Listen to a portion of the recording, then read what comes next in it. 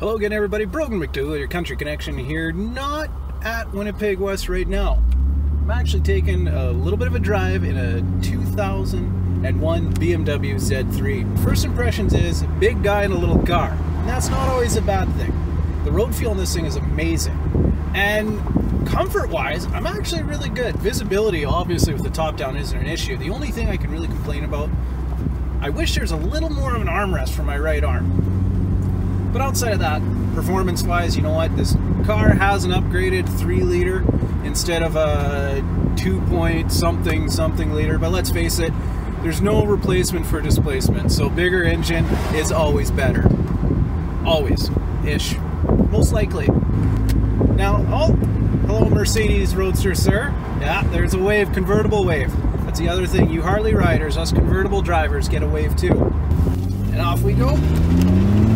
Alright, track control kicking in. Wow, off we go. You know what? This is a blast. The outside for you old school discerning roadster aficionados. It is British racing green.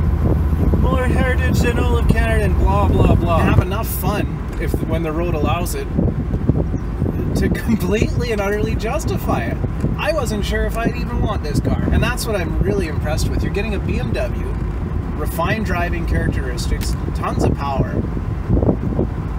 for a price point that is less expensive than a domestic Corvette that has the handling characteristics as a fat cow trying to run downhill. Anyone who knows me, you know I'm a Mopar guy, and drive them. This car feels like you can take the car to 80% of the capacity or 90% of the capacity on the corner, and it doesn't feel like it's going to attempt to kill you. This is a car where it really feels like there's no attempted homicide if you drive it like a kid. And that is the key point that I'm going to end this on before we head outside, is this is a car, no matter how old you are, no matter what your driving style is, whether you drive like you're 93 years old on Sunday morning, or you drive like a 16-year-old on a Friday night, this car is designed to make you feel like a kid. It's just a fun car that's not going to break the bank. And I think that's what I'm taking away from this the most. This is the weekend warrior car. Alright, and I'll catch you guys outside. Alright everybody, outside of the car, here we are taking a look at it. As you can tell, tiny little footprint. Yes, I got into that thing. 6 foot, 230 pounds, no problem at all, and comfortable. And in that sunlight, you can really see why people really look for that British racing green. You know, M Sport package, so you got some really sharp looking wheels on there and brand new rubber, and the Z3 venting there. You will not find that on a Z4 right by the BMW logo.